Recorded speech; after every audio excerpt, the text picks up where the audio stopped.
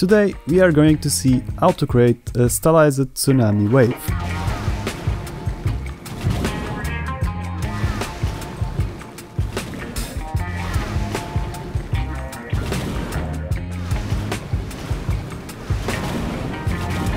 It's heavily inspired by Nami's ulti from League of Legends, yes, but I'm not going to replicate it exactly step by step.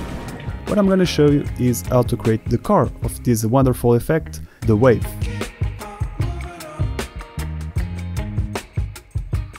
This is also essentially a great tutorial on how to create stylized water effects and attacks and abilities. And in case you want to get your hands on this project and many others, it's all available on my Patreon's page, and the support is very much appreciated. Links below. So without further ado, let's jump right into this. And if you have a closer look, you will notice that we have a few meshes that we need. And as usual in this channel, we are going to use Blender because it's free and it's easy to pick up. So I am using Blender version 3.1.2 and we need a clean scene. So with A, I'm going to select everything and press delete. And then with Shift A, we can start with a plane.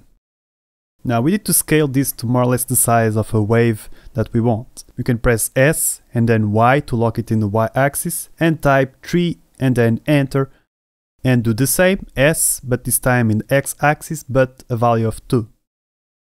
Let's enter in edit mode with tab, and with Ctrl R we are going to add an edge. You can press enter, move it to the right, a value of minus 0.5. Still with these two vertices selected, we want to push this up by pressing G and locking this in the Z axis, a value more or less between 0.7 and 1. And here we go, we have our wave. Just kidding, this is just the beginning. Let's increase the poly count. So yeah, if you are developing for mobile, be careful. We are going to use a modifier called the subdivision surface, and we can increase the levels to 2 of the viewport. For now, with Ctrl R, we can add 2 edge loops by scrolling up and then by pressing enter so they stay in the same position, and we want to scale this with S only in the X axis, more or less this size. We want to leave a gap, and the idea now is to select these 2 vertices by holding Shift, by the way, press G and lock it in the Z and then hold Ctrl and it will snap, but as you can see it's not snapping to the closest vertex. So let's press escape, and if we want to change the snap, we can use Ctrl Shift Tab and then select vertex. It will snap to vertex, to the closest vertex of your mouse. Now G, lock it in the Z, push it down and hold Ctrl so it snaps to this vertex. Great! Here we go, we have a much better wave than the low poly one we started with. But what really matters is that we add another edge loop more or less around here with Ctrl R. Select these 2 vertices and push it down. If you want, you can select the 4 vertices and push this to the front or to the back, depending on the shape you prefer. I'm going to push it to the front in the Y axis with G, then press enter. And I'm also going to push these 2 vertices in the Y quite a bit, a value of 2.5. And with these 4 vertices selected, I'm going to push it only in the Y to the back, as you can see, and add with Ctrl R another edge loop and push these 2 vertices only to the front and maybe these 2 up here to the back, only in the Y axis, by the way. And as you can see now we have a nice looking wave. It's a fine mesh that we can move on, otherwise we will spend the tutorial in Blender. To smooth this, you can go up here to Object and select Shade Smooth. Great, let's rename this to Tsunami Wave. I'm gonna call it 03 because I already have 2 waves. And we are pretty much done. All we gotta do is fix the UVs. It's very simple. I'm gonna drag a new window on this left bottom corner. And up here select UV Editor. And we want to enter in edit mode on the right window. Select everything with A so you can see the UVs. I'm gonna turn on this UV Sync selection and make sure that these vertices represent the front of your wave. Okay, let's select these vertices in the mid. You can use B to select them all, and we need to scale them so they represent the reality of this mesh. You can scale it in the X only and leave a little gap at the extremity like this, and then press enter and we are good to go. So By the way, if you want, you can shrink this a little bit and you can shape your wave in a different way, of course. Now, let's go to File, and in Export, we want to select FBX, navigate to your project folder, to your models folder, and name this mesh down here, and then turn on selected objects. So it exports only this wave, which for now it's the only mesh we have in this Blender file. Right, so if we go back to Unity, as you can see, we have the wave, the mesh, the beginning. And we are going to use this in a VFX graph. So with right click, let's create a visual effect graph. This new VFX graph, you can rename it and then drag it to your scene. Make sure you have it in a good place so you can see everything. And press the edit button to open VFX graph. And I'm gonna duck it right here, make some room, you know. Alright, so we are emitting, as you can see, quads with the default particle as the texture. And we don't want these quads, we want a mesh, the mesh we created, right? So let's drag a line from here and select output particle URP lit mesh and delete the quad. Great. And on this output we can say the mesh, it's the tsunami wave we just created, right? You probably won't see anything. You can use a set size block down here and set it to 1 or to 100 until you see something. Or you can select the model and in scale factor you can say it is 100 and then apply. That's what I'm going to do. Right, so we have a bunch of waves and we only need one. So up here we can control that in the spawn block. We don't want a constant spawn rate. We don't want to keep on spawning meshes. So let's use a burst instead with only one particle for the count, and then we can remove the set velocity for now. And well, we need to rotate this properly, and for that we can use a set angle in the initialized particle with -90 in the X and 180 in the Y. We want basically this to face the blue axis, the front. As you can see, the scale is a little bit off. You can fix it in VFX Graph, or you can go back to Blender, select the mesh, press Ctrl A and apply scale. That's what I recommend to do.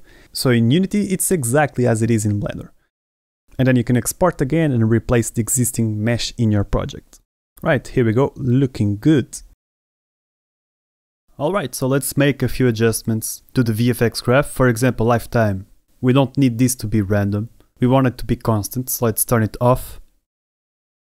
If you want, you can create a property, a float, call it the Tsunami lifetime, for example, default value of 2 seconds, and connect it to the lifetime. You can create even more properties if you want. You can control them in Inspector without opening VFX Graph. And now, since it is a wave, we need motion, and we can use, for example, a set velocity, as simple as that, and increase the Z, for example.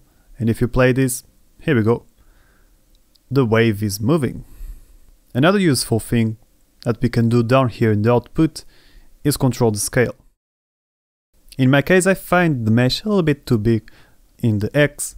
The Z, for example, controls how tall it is, the wave, and the Y, how long it is. So I'm going to decrease the length, 0.8 and 0.7, for example. Alright, smaller wave, but still tall. Another very useful thing is to animate the scale throughout the lifetime of the wave. We can, for example, search for scale over life, for example. We can control the X, Y, and Z axis. Let's say the X axis is completely flat. Let's copy to the other axis, to the Y and to the Z. As you can see, nothing changes. Now the cool thing is, if we control the Z, if we animate the Z, for example, with something like a point more or less around here, another point around here, and it starts small in the beginning, we are going to create a little bounce motion here with these curves, by the way. I'm going to add another point here, another point, okay. And the last key, then we can push it all the way down, and it does a little jump before shrinking. First key, we can push it up. I am rearranging this so it looks like some steps, for example. It bounces a lot in the beginning and then it slows down and it shrinks, as you can see. So this is where you animate the scale, basically, the motion of this. Cool. Now, yeah, we don't want this to have the default particle, obviously. We are going to create now a stylized shader for water. Unlit shader graph or with a blank shader graph. I'm gonna go with blank shader graph. I'm going to rename this to Tsunami shader, for example, underscore tutorial. And well, we need to say the target is universal because I am in the URP. This is going to be supported by the VFX Graph, so it works in VFX Graph. Turn this on. It's going to be unlit, not influenced by lights in this case. And it's going to be transparent, and the rest we can leave it as it is. Alright, so this is going to have essentially three properties that are the core of this effect, which is a color for the base color, another color for the main text color. We are going to create a texture for the stylized water, and a texture to div, well, for the main texture. This texture itself could be done in different ways. You could even use a noise, but I want to show you once again how textures are important, and when they are custom and handmade, effects look much better than something that is procedural. Let's sample the main texture, and I'm actually going to assign the texture we are going to create in a moment, the water01. You can assign default particle or something just as a placeholder for now. And we are going to multiply the alpha with the main text color, which is going to be in HDR mode, by the way. And we can select, for example, a bluish color, something like this, maybe increase a little bit the intensity. Set the alpha to 1, by the way. Yeah, something like this. And this is going to be added to the base color. The base color can also be in HDR mode, but with a darker blue, for example. Yeah, that's looking nice, yeah. Don't worry, I'm gonna show you in a moment how we create a texture. Alright, so that's looking nice, and this can be connected to the base color of the fragment function, and then we can split this and connect the A, which is the alpha, to the alpha input. Right, so the shader we created, we can use it in VFX Graph, but make sure that in Edit, in Preference, in Visual Effects, you have Experimental Operators / Blocks turned on, so you can assign the shader we created right here. And okay, if we test this out, it's super bright because it's using the default particle as the texture, but I'm going to switch it with the water texture I'm going to show you in a moment how to create. The base color, let's increase a little bit the alpha, the transparency, and that's pretty much it. But the next step now is to show you how to create the water texture. So, I'm gonna use Krita because it's free and it's actually a very good software. I'm gonna create a new file with 2048 by 2048 pixels. Black background, indeed. An empty layer, and on that empty layer we can select the brush first. I am using the airbrush soft, by the way, and make sure that the color is white and, well, decrease the radius to something small, between 15 and 25 pixels. Now there's a very cool thing in Krita, which is Shift W, and it's the wrap mode. It will basically make this texture seamless. It becomes stylable, which is awesome. By the way, creating this texture takes some time. I'm gonna show you the overall process and then I'm gonna leave it to you. You can pause this video. The first step, well, is to create a few circles like this. They don't need to be perfect, by the way. As you can see, I'm not worrying about making them perfect. Just make sure they are a bit far apart from each other and that you create different shapes, like a potato or something similar to that. But you want to fill your screen with these shapes. And then the second step is to connect these circles, these shapes, with some curvy lines, perpendicular to each other, for example, like this. You see? You keep on connecting them, and then you start to bifurcate this path, create a ramification, basically. That's the second step. You can even create lines inside the shapes you created, by the way. Once you have created the lines and created the ramifications, the third step is to increase a little bit the brush size and to thicken this and to paint inside these bifurcations, inside these ramifications. I'm not doing this perfectly. I tried to do this as quickly as possible, but it obviously takes some time to create this texture. But it's totally worth it in the end. So that's the third step. And before the fourth step, make sure you duplicate this texture that you created, just to have a safe copy. Disable that layer, hide that layer. And on the duplicated layer, we want to go to filters, in blur, use a motion blur. The angle is going to be 270. And the length, basically the amount of motion blur, around 30, 40. We are blurring all of this together. Make sure you are in wrap mode while you do this, by the way. And the fifth step is to, with right click on the layer, select layer styles, turn on outer glow, set the blend mode to normal, decrease the opacity to around 30, 40, more or less, and increase the size to a value between 60 and 100. And you have pretty much the texture done. There's a really cool touch that you can do, which is duplicate this layer and decrease the opacity to 10%, 15%. And with Ctrl T, move it a little bit up in wrap mode, just a tiny bit like this. But then you need to fix the bottom of this texture because we have pushed this up, and well, we have these art edges down here. But once you have fixed them, you can turn back on the main texture, disable the wrap mode with Shift W, hide the black background, and export this as a PNG to your project, right, without the black background. Now you simply need to apply it to the main texture, and here we go, looking good. That's actually not a bad texture. Right, so you have a very basic stylized water shader at this moment. But we need to improve this a little bit more. So let's go back to the shader. And since the texture is so static, let's add motion to the main texture. In this case, we need a tiling and offset node. We are going to create a time node because we want to move this, and if we multiply this with a vector 2 that we can call the main text speed, for example, let's create another vector 2 for the main texture tiling, which by default should be 1 in the X and 1 in the Y. It's also a useful property if you want to stretch your texture so it fits your model a bit better, you know, as you can see. Now, to make this scroll, simply drag and drop the main texture down here, connect to the multiply, connect the time to the multiply, and connect this to the offset part of the tiling and offset node, and we are good to go. If we increase the Y, we get a scrolling motion. Let's save the shader, go back to VFX Graph, and say the main text speed is -1. Exactly like this. Looking good. This is starting to be something interesting. But as you may have noticed, we have these hard edges all around our wave that doesn't look that good. It should blend in with the environment, right?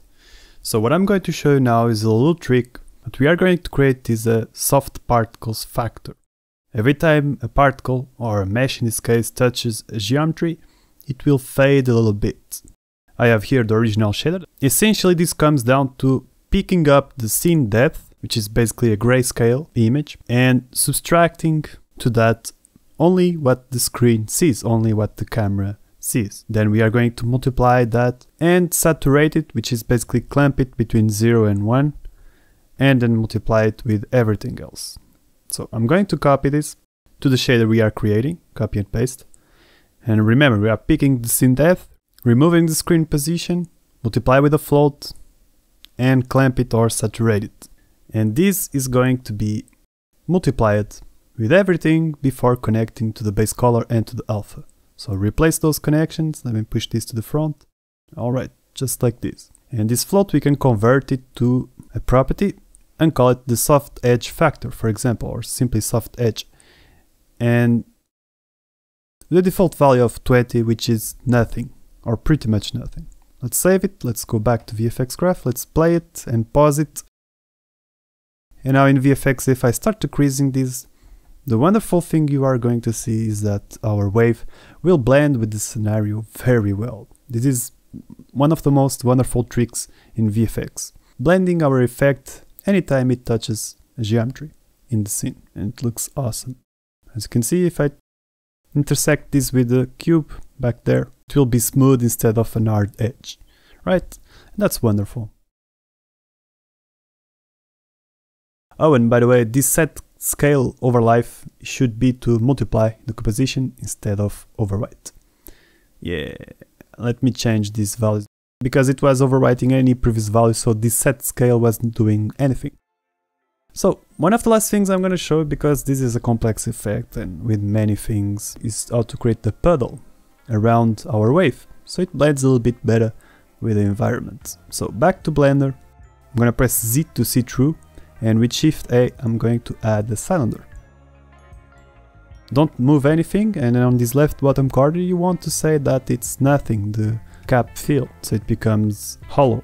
Press Tab to enter in edit mode, and while holding Shift and Alt I'm going to click right here to select these edge loops, scale it down to 0 with S and move it with G in the Z axis, value of -2, and press enter. As you can see on the left window we have the UVs, and the center represents the top of the UVs, which means that if you scroll a texture it seems like it's gathering energy or gathering something. I'm going to select everything, press G, lock it in the Z and push it a value of 1, and then press enter, and that's it. Let's rename this to circle, in my case circle 02. Go to file, export, select FBX, rename it and turn on selected objects only. Now back in Unity, I'm gonna say the scale factor of the circle 02 is 100, press apply, and it's very simple now. We can select all of these. Let's create a group, by the way, call it wave, and with Ctrl C, Ctrl V I'm gonna duplicate this particle system and rename it to puddle, for example. And I'm going to change the mesh down here to the circle we have created, and press play. We probably don't see anything because, well, the scale factor is too low. So let's increase the scale factor and until we start seeing something. Yep. Alright, I'm gonna delete the set scale, we don't need it, and I'm gonna say the size is 2. Oh, okay, we are starting to see something. Look at that. You obviously can adjust the values of the shader.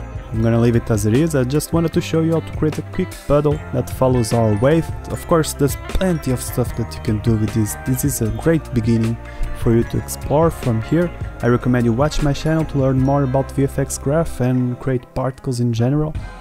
And if you want to get your hands on this project, it's all available on my Patreon's page, along with many other effects and assets that you can use in your games or simply study up close. Talking about Patreon, I want to say thank you to each patron that supported me last month. You guys are awesome. And a quick shout out goes to the top tier patrons, which are 3D Sorcery, HyperRHI, Analog Up Studios, Aviato Bali, Krubidubidoo, Crazy Studio, Daniel Schmidt, Diego Marques, Effect Yellow, El Sharif, Gilles Walter, Goblin Plague, Guilherme Trindade, GMP, Casey Miller, Canon Anselm, Lucky Campbell, Lee Ann Holt, Mark Annum, Mateus Bragança, Michael Gann, Michael Lade, Michael Tello, Minazuki, Mortar, Naru, Nat Sims, NGY, O'Dale, Patrick Roxas, Oitsk, Pradip Sen, Quentin Journeau, Radioactive Bullfrog, Revenant Games, Trump, Verisuta, Will Hughes, Will Polium, Yava, Champion Ling, and Ingu Das. You guys are awesome, you guys rock. I appreciate a lot your support. It helps on keeping these videos coming. And thank you all for watching. I hope you have enjoyed this video, and I hope to see you in the next video. Thanks, bye.